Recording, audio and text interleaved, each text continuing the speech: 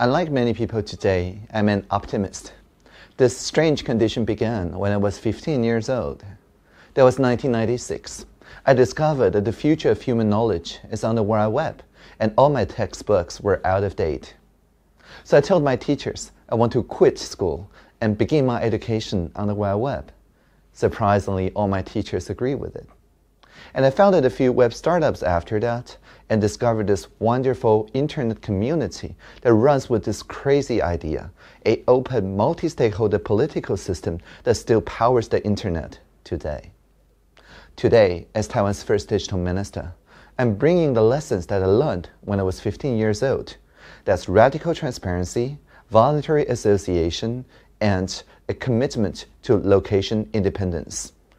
Surprisingly, it's working and is transforming the public service in our society.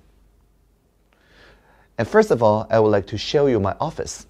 This is the Social Innovation Lab, and I'm at the moment here in the Social Innovation Lab in a recording session to produce this hologram. The lab is co-created by hundreds of social innovators. For example, the contribution from people with Down syndrome is the soccer field. You can see there's a unique geometric vision of the world. And every Wednesday from 10 a.m. to 10 p.m. is my office hour. Everybody can come and talk to me for 40 minutes, including social workers and rough sleepers, as long as they agree to have their transcript posted publicly online. And so this combines the radical transparency methodology with the location independence. Wherever I am working. And in addition to those human visitors, we also have AI visitors, like those self-driving tricycles here from the MIT Media Lab. They're open hardware and they're open source, meaning that the local community can freely take it and tinker them according to our actual social needs. For example, my favorite flower market, the Jianguo Flower Market, is just across the street from the lab. As I pick up flowers, those tricycles can follow me and form an assistive fleet, and I can hop on one to carry me home after several of them carry the orchid flowers that I purchased from the flower market. So as you can see, those tricycles is evolving, co-domesticating with human beings. Now they have two eyes, they make eye contact, and they can blink at you. And so to me, AI always stands for assistive intelligence, in the sense that they co-evolve with the collective intelligence into something for the social benefit for everyone. And 2.5 years ago, our president, Dr. Tsai Ing-wen, said an inspiring speech in her inauguration. She said, before, democracy was a clash between two opposing values. But from now on, democracy must become a conversation between many diverse values. And indeed, in conventional thinking, social benefits on one side and private sector profits on the other, for example, are often seen as opposite and often contradict each other, forcing the government to make trade-offs. However, the idea of social innovation brings a brand new way of thinking. For people working here in the Social Innovation Lab, our core objective is achieved by developing business models to address social and environmental issues, and the government's role has changed. Instead of being the arbiter or the planner to trade between the different size trade-offs, we're now asking a different set of questions. We ask, what are our common values despite our different positions? And we say, once we have the common values, can we find solutions that works for everyone? And indeed, in the past couple of years, Taiwan has been consistently ranked as the top country internationally on open data, on internet participation, on women's digital access, digital inclusivity, and is ranked one of the top 4 super innovators by the World Economic Forum. And to encourage social innovation, we invite everyone to challenge or to fork existing laws and regulations, and through an innovative sandbox system. Any innovator can ask an experiment for 1 year on platform economy, on fintech, self-driving vehicles, 5G telecommunication, you name it. Anyone can prove that their new rules work better than existing rules for everyone involved in a community. If the society feels it's a good idea, then we adopt this amendment as a regulation. If it's not a good idea after a year, the entire society learns something from it, and a new innovator can try a different angle. So for example, with autonomous vehicles, Taiwan is the first jurisdiction in the world to legally encourage hybrid experiments of land, sea, and air modalities. So it all needs to correspond to a local need for transportation. For example, the remote islands in Taiwan can really benefit from drone delivery and from self-driving ships. And finally, if the MPs need time to make this into a new law, they can at any time take the regulatory co-creation and consider it in the parliament. And the innovator then can continue to operate for up to 3 years or 4 years to serve people's societal needs and essentially becoming a local monopoly because everybody else is illegal. But of course, after 3 or 4 years of deliberation, the new law will pass and other providers will enter the area. Now, the Ministry of Justice always reminds me at this point that while all the regulations from all ministries are fair game for sandbox experiments, there are 2 things that are outside of the scope. You cannot experiment with money laundering or funding terrorism. We know what will happen, so we don't need any experiments on those 2 regards. So to discover the common value in each community, I personally tour around Taiwan. So in addition to the Wednesday office hour here, I go every other Tuesday or so to the rural, indigenous, remote islands and other places to talk with the local social innovators. And all the social innovation labs in Taiwan join through telepresence. So people in Taipei, people in Taichung, and so on, public servants in all the 12 different ministries involved always meet at one of the social innovation labs, and they see through my eyes what the local people there sees. And the local people there also sees the central government's ministries and the public servants. Because it's truly multi-stakeholder. Anything that gets asked by any innovator here, usually it's under the purview of many different ministries. And because all those people are literally sitting next to each other, it's impossible for them to say, oh, I'll have to consult with the Minister of Interior because they're sitting right next to them. And so they have to brainstorm among themselves. And usually just in a couple of weeks, they have to either say, okay, we have a new idea, and this will interpret the law and regulations so the social innovation can happen. Or say, oh, we really don't have an idea, so let's experiment for 1 year and see what happens. Almost always, 90% of the time, they choose reinterpreting the regulations. And that gives the social innovators a lot more room to pursue their innovations. And if they do enter the sandbox, of course, we have the demo field for the people to experience it firsthand too. So starting this March, anyone can see those self-driving tricycles and vehicles and buses and whatever running around in the Shalun Smart Energy Green City. And the city is called the Taiwan Car Lab. The Taiwan Car Lab lets people, like visiting a zoo, see how they react to real-world situations and share how they feel about it.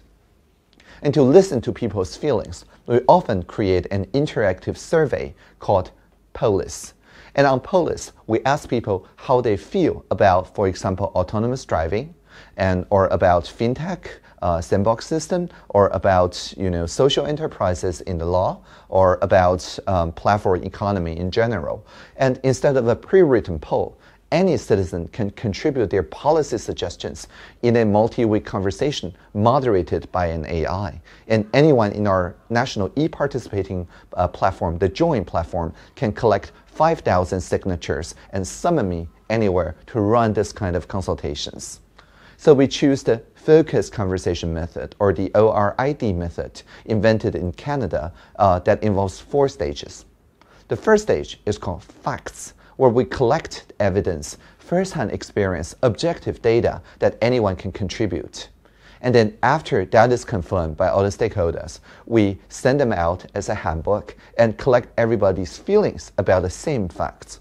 You may feel angry, I may feel happy, and it's all okay. And after a few weeks, people eventually converge on their feelings that resonate strongly with everybody.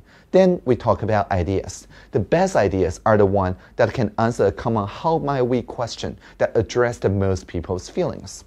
And finally, we hand them to the premier, to the ministers, who integrate this into legalese and sign them into collective decisions. The main innovation in the police system is that they show each group how their shared sentiments are received by other groups.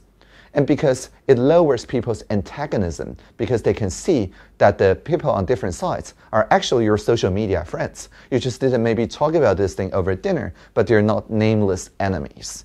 And also, because we take away the reply button, it's impossible to make a personal attack to some other person. If you see a few sentiments that doesn't resonate with you, you're then motivated to propose more eclectic, more nuanced sentiments for other people to vote about. So instead of distracting over time, we attract consensus over time. And after we get a set of feelings that resonates with practically everybody, we always see this particular shape. That is to say, most of the people agree with most of their neighbors most of the time about most of the things. While the social media and the popular media may focus on the 5 things that are divisive, actually on the 95% of things, people do have a rough consensus. And so then it makes it much easier for the government to meet with all the stakeholders and check with them on the rough consensus one by one. And so by collaborating with the civic sector, we're building a robust environment suitable for social entrepreneurship to grow, with the power of the civil society brought into the full play by giving the people the power to set the agenda. And in fact, Taiwan is home to one of the world's largest civic technology communities called GovZero, which started in late 2012. In the very beginning, the GovZero was just a domain name, G0v.tw. And whenever the civic tech community sees anything that the government does, and they want to do something that's better, that's more open, more inclusive, more collaborative, instead of protesting, they can just tell people to change the website address, which is always something that gov.tw, into something that g0v.tw. By changing the O to a 0, you get into the shadow government. So in the last 6 years, not only the GovZero communities created hundreds of alternatives or forks of public services, but all of them is open source, meaning that if citizens think it's a good idea, then in the next procurement cycle, the government would just merge it back. And because GovZero, the logo, the domain name, there has no patent or trademarks, we see g0v.it for Italy, and we see the G0v chapters coming all over the world.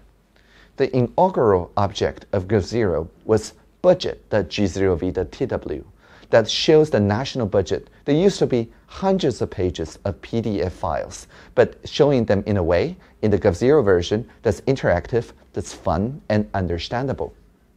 Anyone can click on one item and drill down to exactly the part of the budget that they care about and start a real-time conversation around that particular budget item and the spending and the procurement and the KPIs around it. And today, in the government website, join.gov.tw, we actually merge back this civic innovation. So you can see all the hundreds of the ministry's projects, all their KPIs, all their procurements, and anything that you make a public commentary will be met with real-time response from the Korea Public Service. And so in this way, when we talk about open data, we're not just talking about open government data, we're talking also about citizen science, open data contributions in data collaboratives around the entire society. So in addition to turning budget items into social objects that everybody can talk about, people also make their own data to talk about. For example, this is the GovZero Air Pollution Observation Network. This project links the simple air quality sensors called Airbox, which is becoming very popular. More than 3,000 those €100 or so devices is applied on all the different schools and so on, in balconies in Taiwan, so that all the interested people can provide real-time air quality information on their own places. And an exceptional advantage in Taiwan is the full support, not rejection, of the government. As part of the forward-looking infrastructure plan, we launched the Civil IoT program with a 4-year budget of around $150 million. In the program, all we do is making this enormous amount of environmental data on air products, meteorology, water resource, earthquake, disaster relief, and integrate them into a high-speed computing environment. So everybody can collaboratively discover the correlation between social activity and environmental phenomena. And we use distributed ledgers, for example, to make sure that nobody can change each other's numbers. And previously, establishing effective dialogue about public policies around environment was difficult around the world. And so we're committed to disclose all the factors related to air quality, to the whole society, and indeed to climate change, academic communities. And we're very proud that these related products and algorithms are applied all over the world. And so to speak, the CI project, the Civil IoT project, integrates the strengths of both the government and the public, will prove to be capable not only solving our own problems, but also providing such solutions to other countries in similar situations. And to that end, we hold an annual presidential hackathon. Last year, we chose 5 teams. There is no monetary prize. The prize is the president's promise to integrate those innovative ideas into the public service with all the political will and budget and regulations and make it happen to maximize their social impact. One of the teams last year was the Water Savior. They used machine learning to detect water leakage, and they visited, after the presidential hackathon, they visited New Zealand for 3 more months to co-create solutions to help solving the problem of water leakage there. So this year, we're also partnering with the TM Forum, with Open Contracting Partnership, and so on an international version of the presidential hackathon. And through this way, Taiwan contributes our innovations, our experience to the planetary civil society, focusing not only on 1 or 2 of the UN Sustainable Development Goals, but on partnership for all the 17 goals. Anyone working on any of the SDGs are asked to be indexed on Taiwan.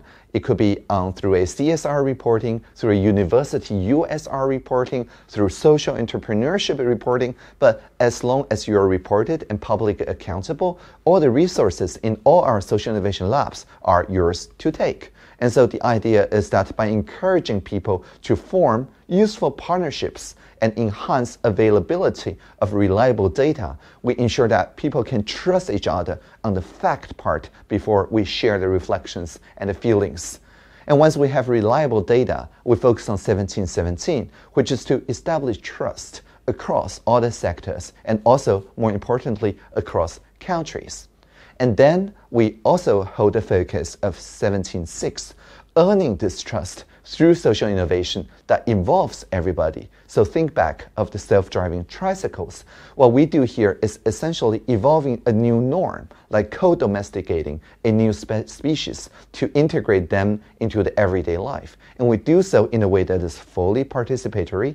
Instead of asking citizens to come to technology, we're bringing the technology to the space of citizens. And this is behind Taiwan's philosophy of not just broadband connectivity as a human right, but full participation digitally as a human right. And so to conclude this talk, I would like to share with you the job description that I wrote as digital minister back in October 2016.